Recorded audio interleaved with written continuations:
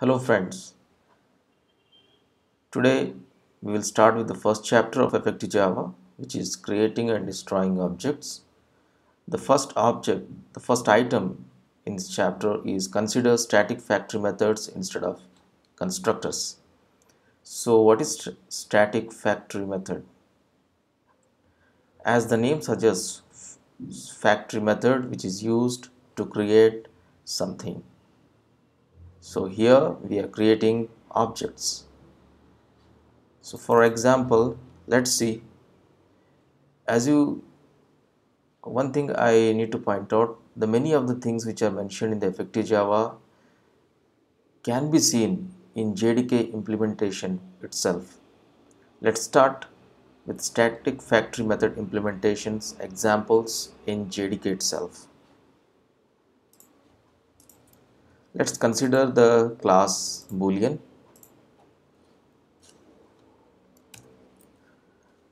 So here in the Boolean class we have a method such as valueOf. So it is taking a parameter as Boolean, and depending on the parameter value it is returning an object of type Boolean which is having a value of either true or false. So in fact it is returning an object, it is creating an object.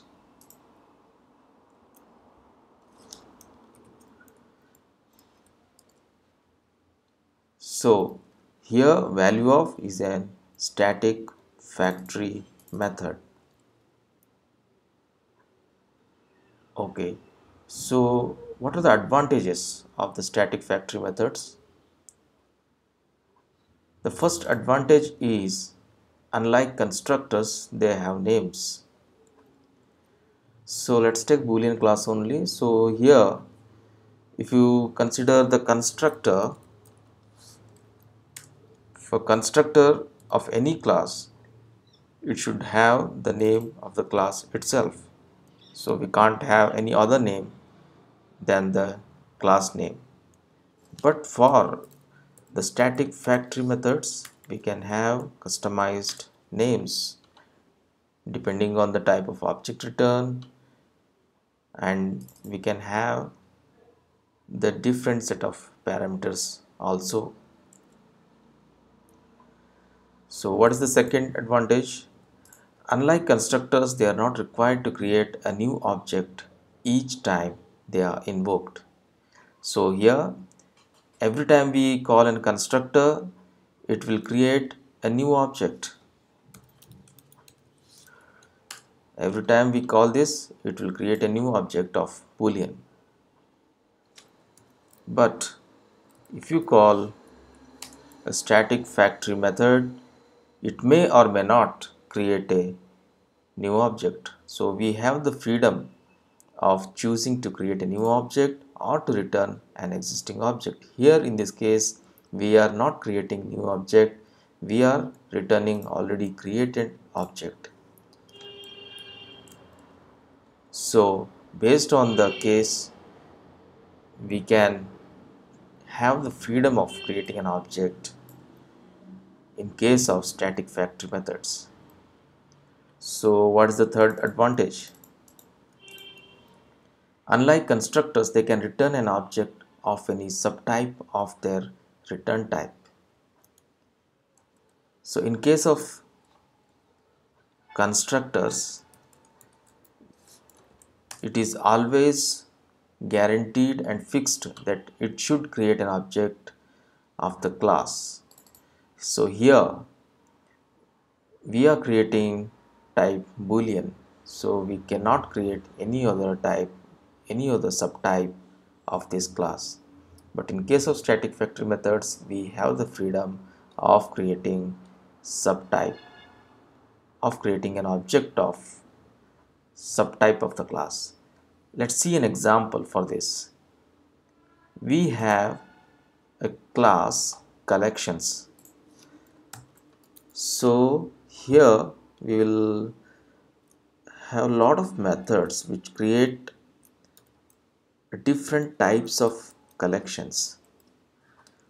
Let's see one of the collection which is creating an subtype of a collection. Let's see this method, unmodifiable list. So this is a static method which is actually returning a list. So it's a static factory method. As you can see, actually it is returning object of type unmodifiable random access list or unmodifiable list depending on some condition. But the return type is list, which is the super type. So here we have the freedom of returning a subtype of list. So that is the flexibility that static factory methods offer.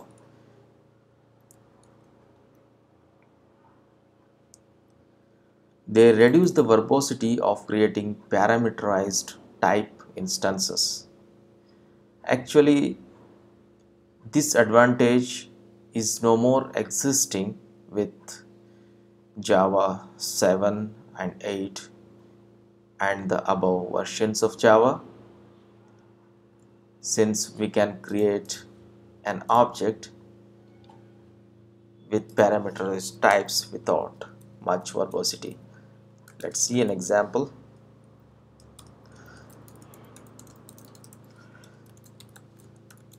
So I am creating a map which is having key and value of type string.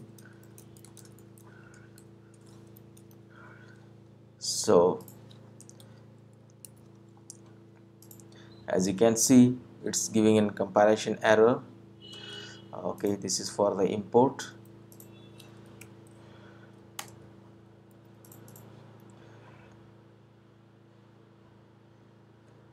So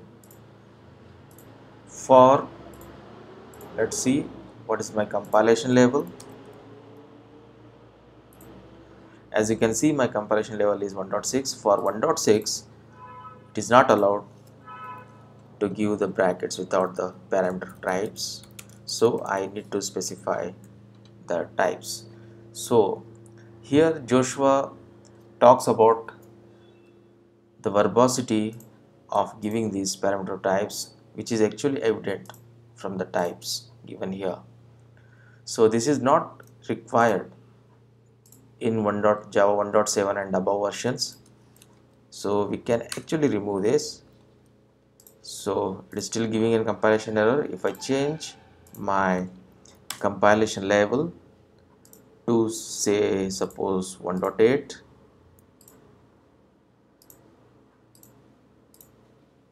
so there is no compilation error now. So Java has improved. Since 1.7, it has removed the verbosity of specifying the parameters types.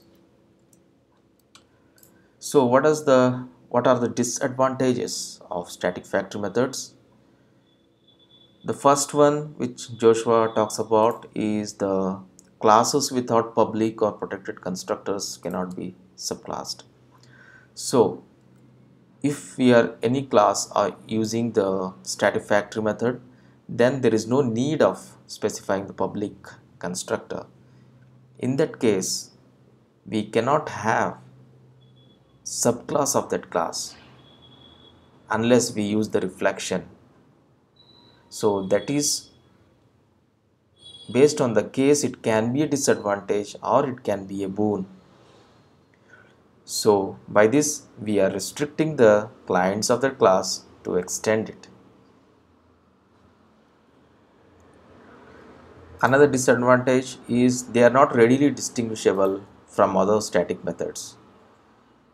So static factory methods doesn't have any particular names or any particular strict rule that it has to follow. So they are not distinguishable from other methods. But in general, we have naming conventions for static factory methods depending on the type of parameter, or is it creating a new instance, or is it returning already created instance, we use different naming conventions such as valueOf, which we saw in Boolean case, of, getInstance, newInstance, getType, newType. As name suggests, newInstance will create the new instance every time. getInstance, it will create new instance if it is not created, otherwise it will return existing one.